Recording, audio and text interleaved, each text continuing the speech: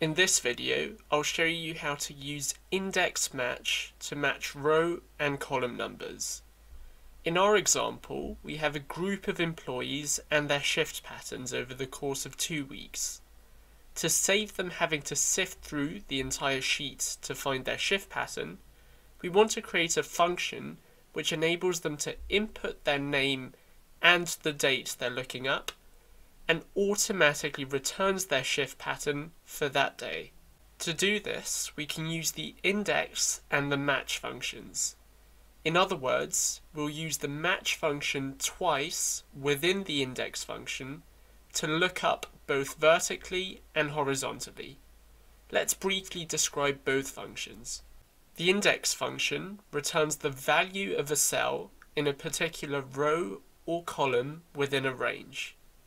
For example, if we type equals index, select this range, and then type 4, it will retrieve Jack, as Jack is the fourth name in our list.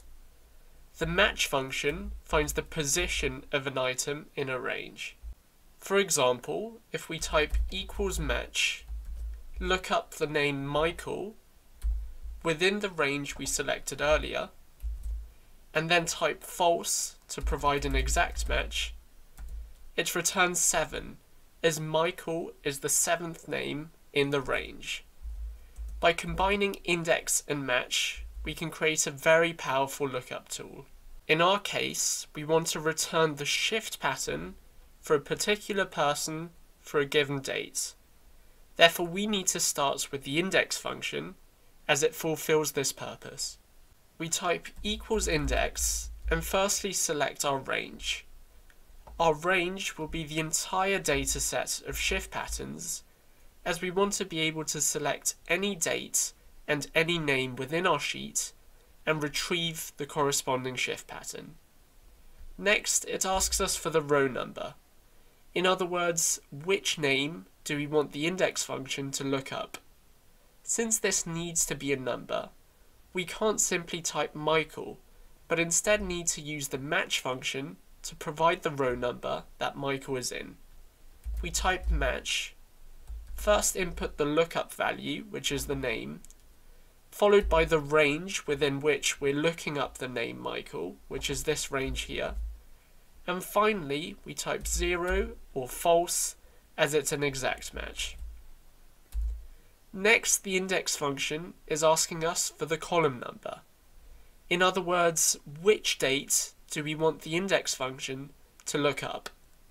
Once again, we can use the match function to provide Excel with the column number which corresponds to the date we're looking up.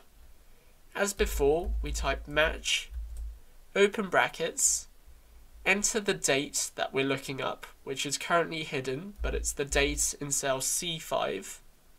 We then select the range of possible dates, and finally we click 0 or false for an exact match. To finish, we close brackets twice and click enter.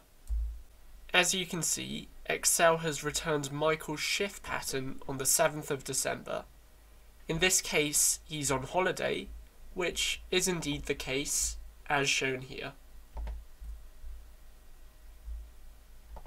Now, if we change the name to Sally and change the date to the 9th of December, the shift pattern updates accordingly and retrieves the correct one, as shown here.